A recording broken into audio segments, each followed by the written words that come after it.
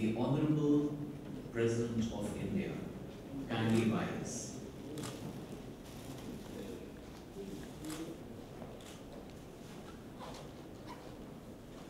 I would like to thank you most heartily, sir, for giving the students of the Tata Building India School Essay Competition a chance to be in your august presence. You're aware, sir, that the Tata Group has always believed that nation building should be at the heart of enterprise. And what better way can there be than to ignite the minds of the future leaders of our country by stimulating them to think about ideas that are good for the country and for her people. It is exactly with that in mind that in the year 2006, the Tata Group started off with the Building India School Essay Competition, initially in the English language and only in 6 cities, covering about 1 lakh students from around the country. However, because of the extraordinary response that we got from the schools, the faculty, and the students themselves, we have extended this program consistently over the past 8 years. And today, sir, we cover 25 lakh students in 170 cities of the country, 6,000 schools, and the good news is we have moved not only to English, but have covered Bengali, Hindi, Gujarati, Tamil, Odia, as well as now more recently Telugu and Malayalam. So you can see, sir, that today's prize-winning students who are in your presence this morning, they have come from almost every nook and cranny of the country, 170 cities, and really represent the heart of our great nation. The process that is followed in the essay competition is as follows.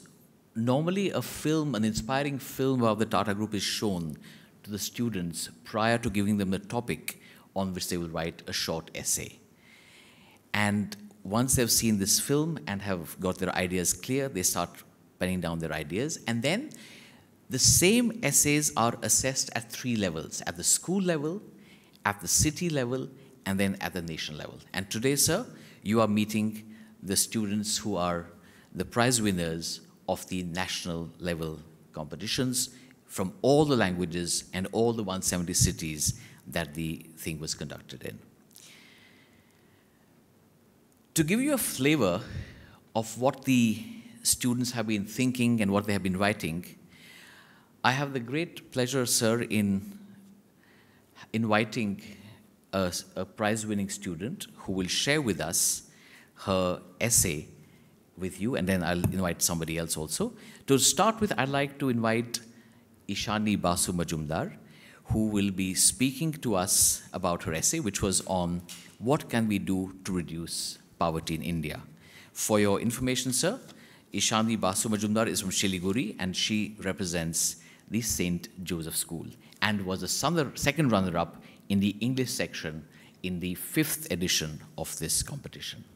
Ishani Basu Majumdar. A very good afternoon to the Honorable President and to all the others who are present here. I am Ishani Basu Majumdar and I have studied at St. Joseph's High School, Siliguri. Unfortunately, a major portion of India's population lies below the poverty line. So unless and until we provide the 3 basic amenities of food, shelter, and clothing to every citizen of India, eradication of poverty is impossible. Healthcare facilities should be provided for all. Education should be provided to every individual citizen of India. Only if the citizens are educated, development and progress of a country is possible. Job opportunities should be expanded to ensure a job for every individual. The various resources which are available in India should be utilized to their maximum potential. Self-dependency of the not-so-privileged class should be encouraged. Cheap loan facilities should be made available to the people below the poverty line to promote entrepreneurship.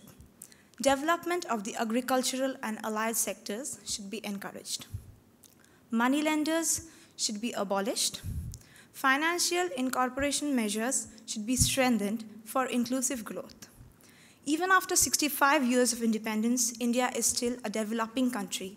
To achieve the status of a developed country, eradication of poverty is absolutely essential. Thank you. Honorable President, and to my all friends, a very warm good afternoon. My name is Sania Siddiqui, and I am presently studying in Allahabad Public School. Today, I am standing here to give my views on the topic, that is how we can make our surrounding cleaner and greener. Before that, first of all, I like to describe the meaning of cleaner. It means our surrounding must not be messy or dirty. And now the second one, that is greener, it is concerned with protecting the environment. Let me tell you why there is a need to conserve our environment. To protect the biodiversity and to maintain the ecological balance, there is a need to conserve environment. We must not use fossil fuels. Instead of that, we must use CNG and unleaded petrols. Afforestation must be increased through Chipko movement. There is a need to conserve environment by creating awareness among citizens. We must say no to the crackers and the plastic bags. The guiding principle should be 3 Rs, that is reduce, reuse, and recycle. Farmers have to avoid using chemical pesticides and other toxic substances which are used for increasing production. More and more natural sanctuaries and national parks should be made for the better preservation of the wildlife. These things are necessary so that because we can save our earth by following these steps. And last one, that is conclusion, is that we must plant at least 10 saplings in our life. Only then we can save our earth from the pollution. Because a tree is a lesson of life. It has patience. It stands facing the sun, rain, and storm uncomplaining. And the next one is that today, increasing pollution can be controlled only through the aware citizens, because great things are not done by impulse, but by series of small things brought together. At last but not least, I want to say, Aao kare Nirmal Bharat ka nirman. Save earth, save your lives, and save trees, please, for you and for ourselves. Thank you.